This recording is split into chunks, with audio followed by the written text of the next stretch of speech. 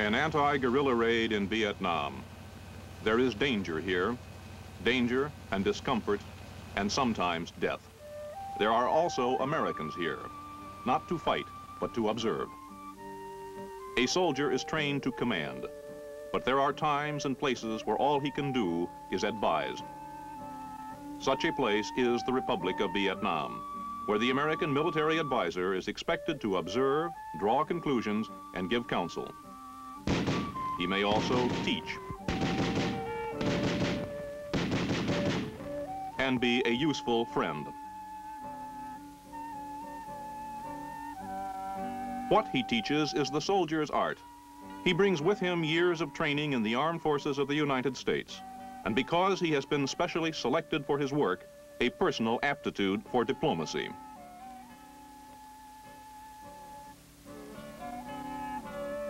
He also brings courage. For those attempting to destroy this young republic in Southeast Asia are well aware of the role played by such advisors in frustrating the attempt at subversion. The American advisor in Vietnam has no immunity from terrorist bullets. Such are the conditions under which he works. This is the story of what he does.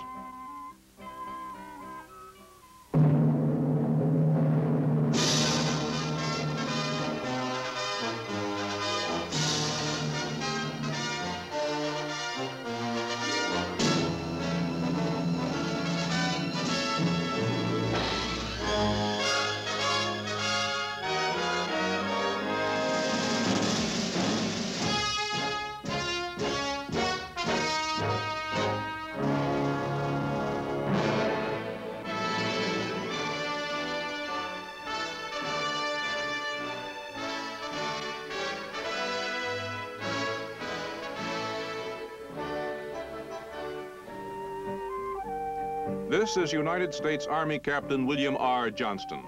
A native of Michigan with a wife and 2 children in Chicago, he is seen here within a few days of his arrival in Vietnam. For the next 12 months, he will be official U.S. advisor to the 1st Battalion, 11th Regiment, 7th Infantry Division of the Army of Vietnam.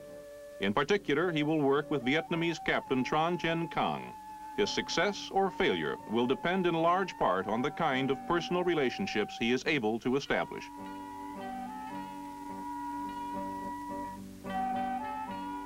The job will be a little easier because, as part of our military assistance program, Captain Cang has already received training in infantry and artillery tactics in the United States.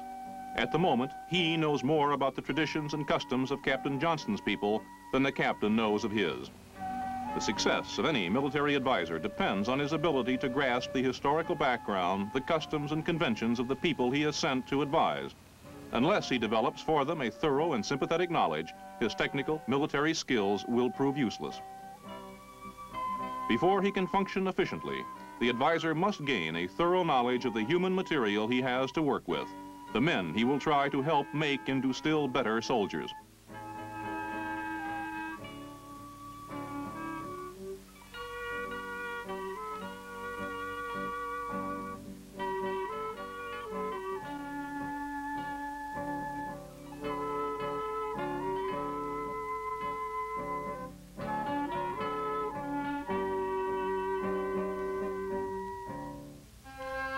When Captain Johnston joins his battalion, it is stationed at a sugar mill located in the Mekong Delta, a region notorious as a center of guerrilla terrorism.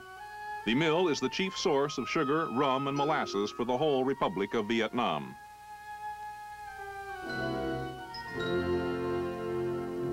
The 1st Battalion is here to provide security for the mill and to prevent Viet Cong, communist guerrillas, from extorting a tax on farmers trying to bring in sugarcane. It is the nature of war in Vietnam that the ordinary affairs of business and commerce must often be conducted in an atmosphere of an armed camp.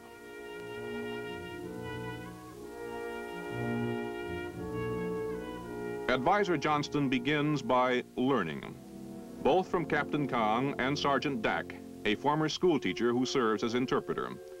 One of the first things Johnston learns is the difficulty of identifying the enemy. In an area largely controlled by the Viet Cong, it is estimated that fully 1/3 of the mill's employees are themselves part-time guerrillas, operating at night to terrorize the surrounding countryside. Some things an advisor can do immediately. An artillery emplacement is an artillery emplacement. A well-trained officer can offer a number of suggestions for increasing the effectiveness of the battalion's howitzers.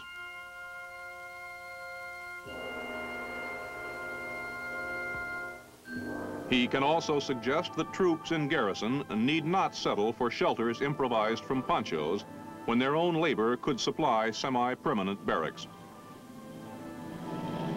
But for the larger problems, those which typify the undeclared war being waged against the whole of South Vietnam, there are no quick solutions. How, for instance, do you defend endless miles of exposed road between the sugar mill and its major market, the capital city of Saigon? Any morning, word may arrive that in the darkness of night, guerrilla bands have sabotaged the road, making it impassable. Officers and advisor can investigate, summon troops, but their chances of accomplishing much are slight.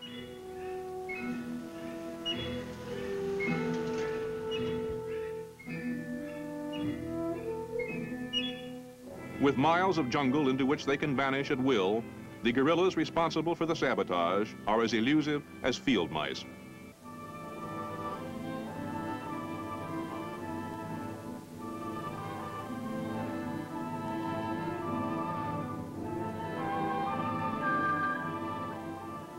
In the rice paddies and bamboo thickets of the Mekong, odds favor the guerrilla.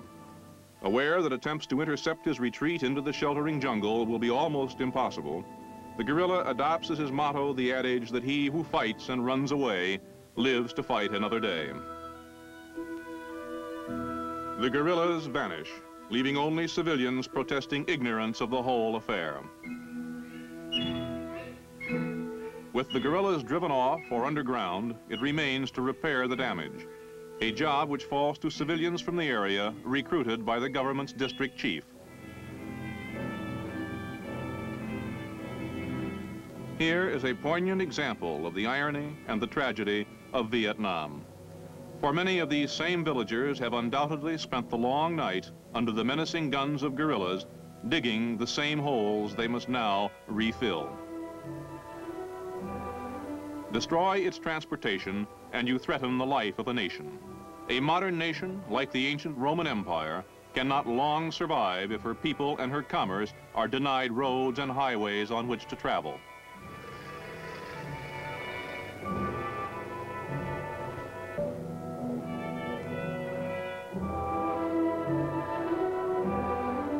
Much of the struggle in Vietnam has become a ceaseless effort by guerrillas to close the highways and by the government to keep them open.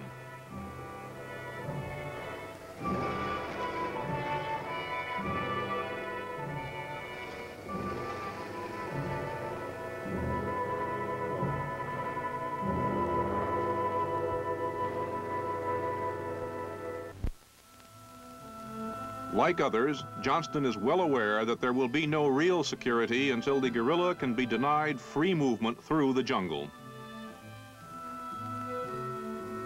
Nor is there any reason why government troops should not take a leaf from the guerrillas' book, stationing themselves in the jungle for a nighttime ambush.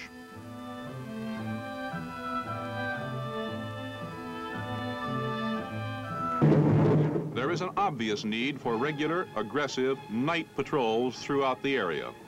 But such tactics run counter to those taught Vietnamese troops for more than a century, based on the venerable military maxim, attack by day, by night, defend.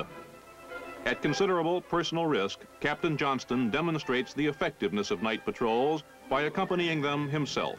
Eventually, they become part of the battalion's standard procedure.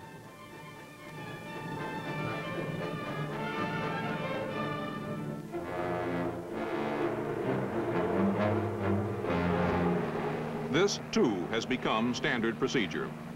American helicopters have brought mobility to Vietnamese troops in their efforts to pin down guerrilla bands before they can achieve their customary disappearing act. The helicopters are flown by U.S. Army pilots. Part of the U.S. advisor's job is to coordinate the helicopter elements with the Vietnamese troops whom they carry and who do the fighting. From the air, hidden way stations along the guerrilla supply route are found and destroyed. A communist propaganda booth is discovered and destroyed by Johnston's battalion and a local village self-defense corps. Such mobility can be effective. The test is the death or capture of hardcore guerrillas. In any engagement, many of the guerrillas will prove to be half-trained, propaganda-indoctrinated villagers or farmers.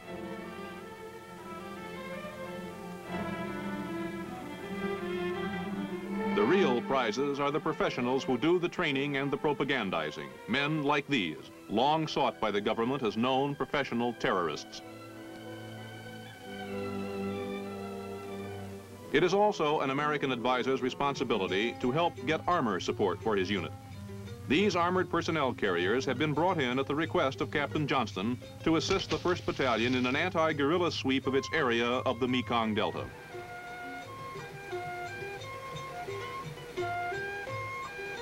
In such terrain, the effort to uncover even a single guerrilla is so great that one observer has compared it to a $1,000 bill chasing 10 cents around a rice paddy.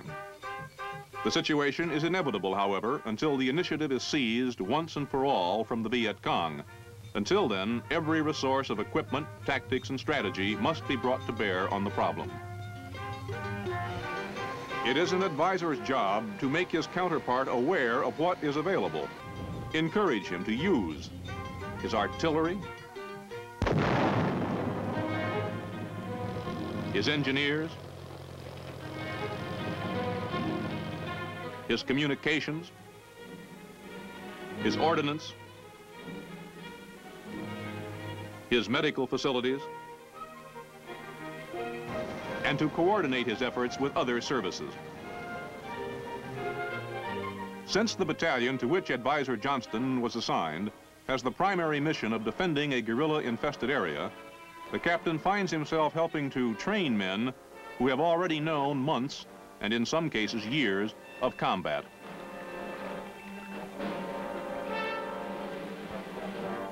Because no one can predict when a training exercise might suddenly become the real thing, classes are conducted with loaded weapons. No matter what the difficulties, no matter how blooded by combat they may be, troops must be continuously retrained if they are to win victory in war. With training comes success. Without it, disaster. The Vietnamese is potentially an excellent soldier. He has intelligence, agility, and courage. Properly trained and motivated, he can become one of the best fighting men in Asia.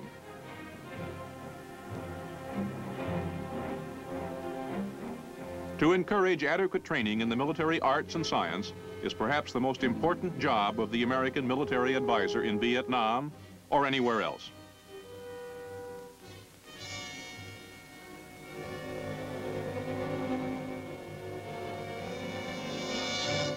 Captain Johnston teaches by demonstration as well as by lecture.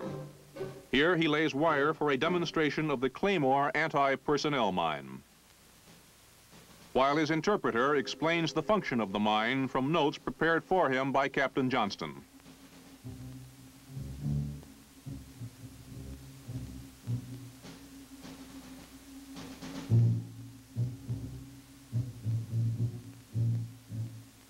While teaching technique to the men, Johnston is also communicating, by example, a subtle message to their commanders. There is nothing wrong about getting your own hands dirty to accomplish a job.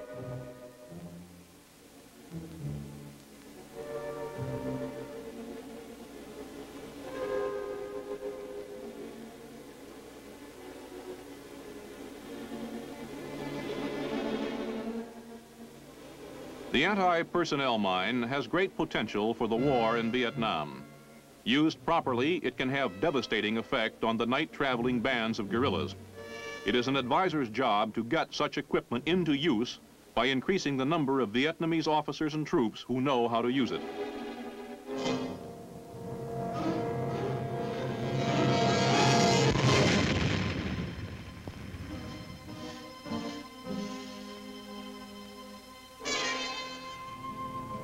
early January. With 2/3 of his Vietnamese tour behind him, military advisor Bill Johnston accompanies the battalion to participate with other units of the regiment in the fortification of a native village.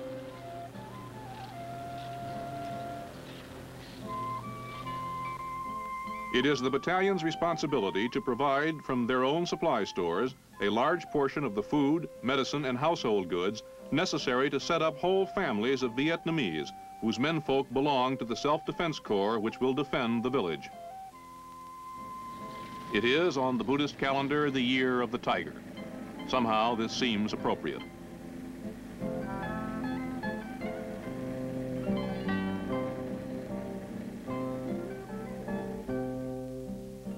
With the captain's own tour nearing its end, he is joined by First Lieutenant Joe Clement of Atlanta, Georgia, who may ultimately be his replacement.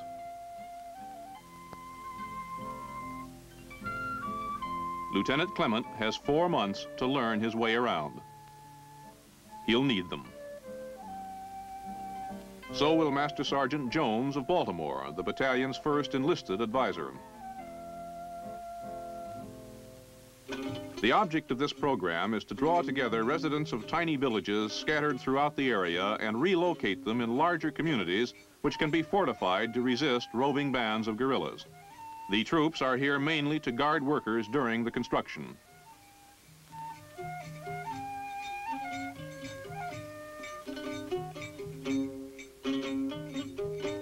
Protection must also be furnished for laborers on a nearby road project.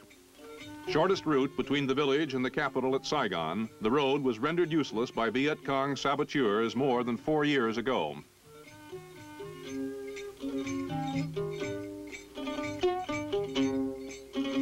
It must now be put back into use, and somehow kept that way.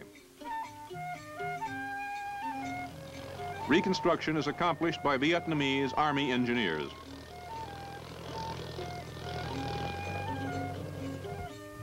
Assistance is also rendered by local civilians recruited by the district chief.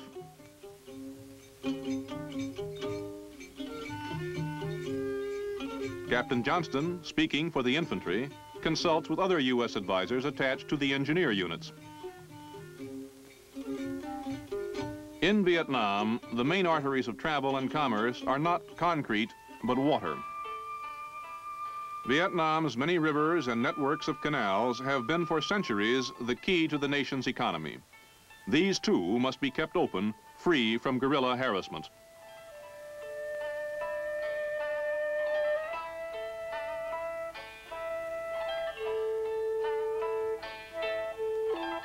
While less permanent damage can be inflicted on such a waterway, everyone travels in peril of sudden ambush from the surrounding jungle.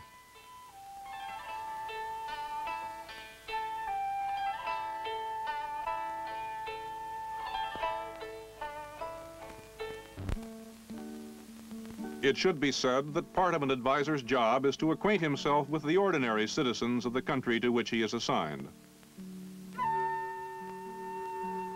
On occasion, advisors may assist other agencies in the distribution of books, pamphlets, or school supplies. But their main concern is directly military. On this occasion, for example, Johnston has recommended the movement of men and materials from battalion headquarters downriver to a key site in the Delta Canal system. There, Self-Defense Corps volunteers can protect farmers trying to get their produce to market, putting an end to systematic Viet Cong extortion reported from that area.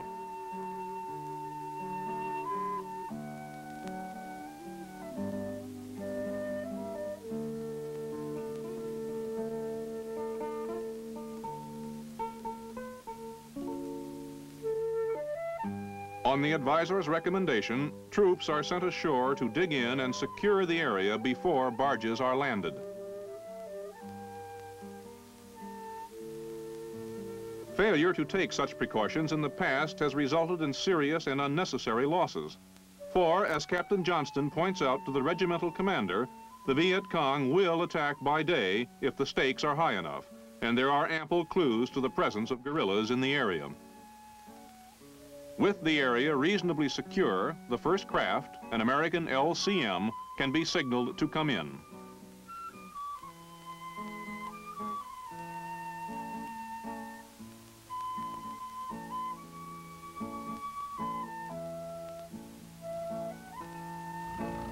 Following plans drawn up jointly by Captain Johnston and Captain Kang, the battalion begins construction of fortifications for a native village, their purpose in making the trip. A triangular wall is built with mud. Dry, it will be almost as hard as concrete and a good deal easier to come by. So far as possible, building materials are collected locally.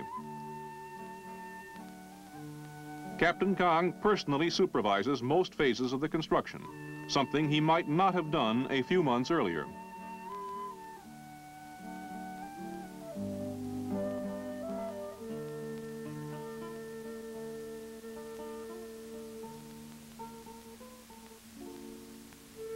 Johnston's presence has had its effect.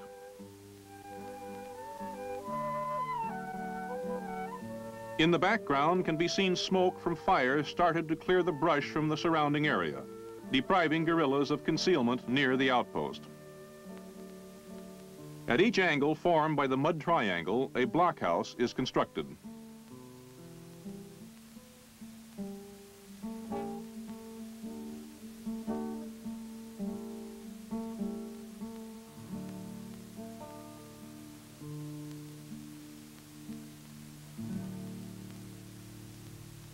A wide moat is dug around the entire post, reminiscent of the Middle Ages, but highly effective against guerrillas.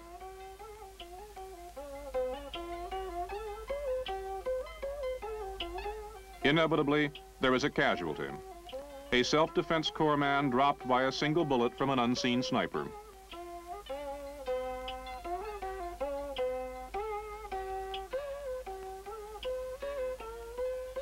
Johnston radios a request for helicopter evacuation, hoping to get the wounded man to a hospital in time to save his life.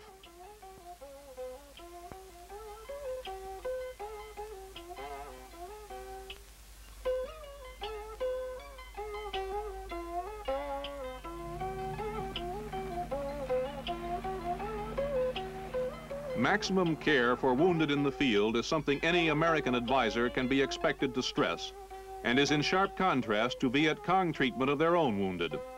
The lesson is not lost on Vietnamese troops. Fortifications nearly completed, the battalion starts to move a bulldozer across the canal, on the other side of which it intends to build a watchtower. And now, mud, recently so useful, becomes a king-size nuisance.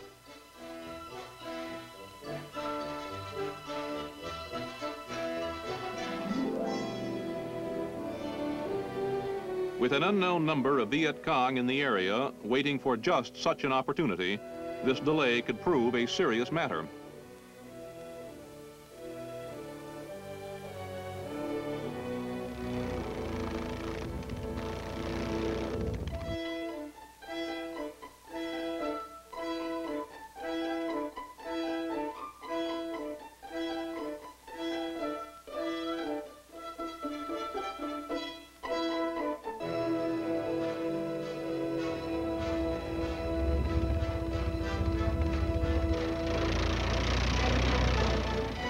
Either the bulldozer will be pulled out before their plight is discovered, or the battalion can expect to lose both its equipment and a good many lives.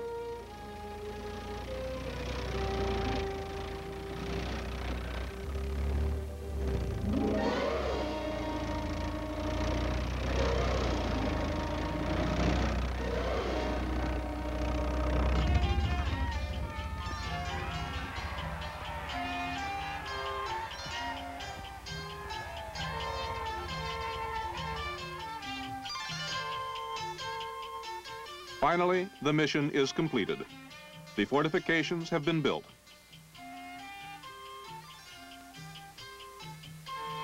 The Self-Defense Corps men, their families, and villagers move in, bringing firewood for cooking and drinkable water.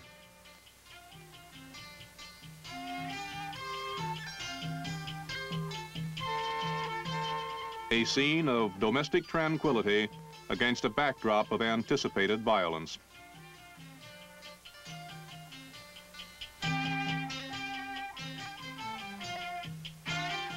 The village fortifications built and men in place to defend it, the battalion heads for home.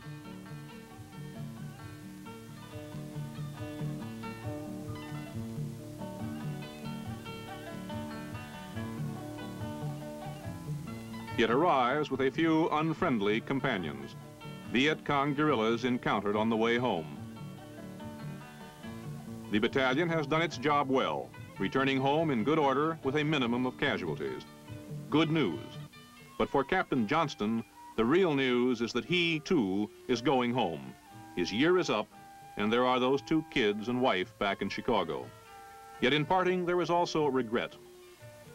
Johnston and the men of the 1st Battalion have shared much together, have suffered much together in ways that only they can fully understand. He leaves behind many good friends.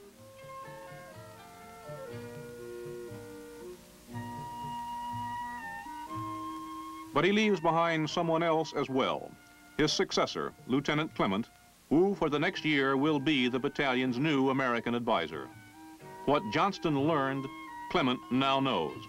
Within the guidelines laid down by U.S. policy, the lieutenant must now seek to further in his own way what was begun by Captain Johnston and his predecessor.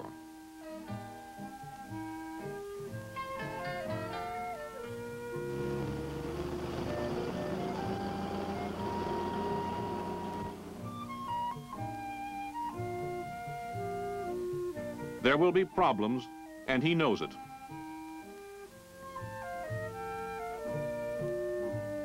But the new advisor has more to build on than did Captain Johnston, as, a year or so from now, the American who comes after Lieutenant Clement will have more than he.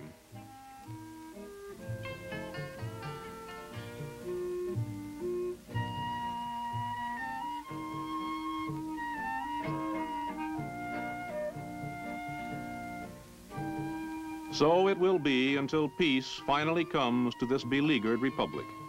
A peace for which the Army advisor in Vietnam will be in no small part responsible.